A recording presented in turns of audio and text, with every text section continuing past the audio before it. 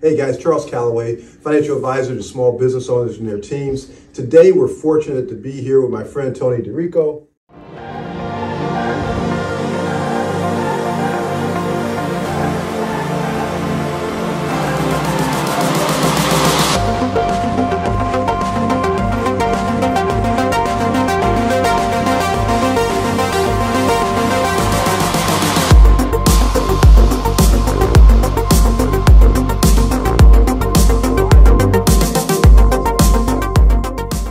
So a couple of things, I'm listening to your story, and I love, this is not the first time I heard it, obviously, but a couple of things I want to zero in on. One is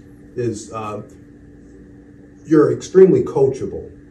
And so you've talked to people along your journey, and you were willing to take input, and that's kind of guided you, like Bill Davis, and perhaps even the young lady that recommended you go over to the health insurance place in the first place, and then you went through that special course when you were in customer service and went into the claims area.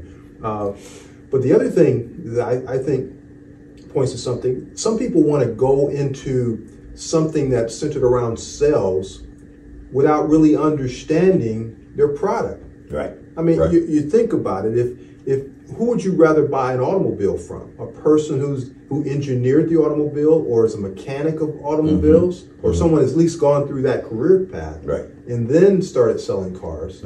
Or would you rather just get someone who just kind of showed up and he has great sales skills, great communication skills? There's a big difference. There is. Okay. There is. And you come from a place of, I want to serve the people, the client, instead of being beholden to the company. Right. And that was the other thing. You transitioned to a place where you say, you know what, I don't want to just work for one particular company, as good as it may be.